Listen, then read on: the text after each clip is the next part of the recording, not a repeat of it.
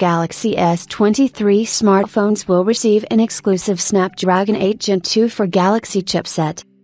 Qualcomm has indeed partnered with Samsung to launch the Snapdragon 8 Gen 2 based Galaxy S23, Galaxy S23 Plus and Galaxy S23 Ultra. The new flagship smartphone series has received a special overclocked version of the chipset, which puts at a disadvantage all other Android smartphones that use the same new top-end processor, at least on paper. Now it has been confirmed that the Snapdragon 8 Gen 2 for Galaxy can reach speeds of up to 3.36 GHz, compared to 3.2 GHz for the standard version. Qualcomm also indicated that this special chipset includes an Adreno 740 GPU with significant improvements in terms of battery economy and performance compared to its original counterpart, although the company did not go into details of this statement.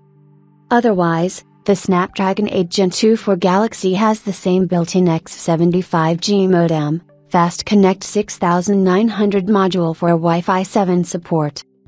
Galaxy S23 smartphones are capable of unlocking the full potential of the processor, Qualcomm 3D Sonic technology for acoustic fingerprint recognition, Snapdragon Smart for innovative integrated artificial intelligence, and Snapdragon Gaming with enabled support for the Unreal Engine 5 MetaHumans framework.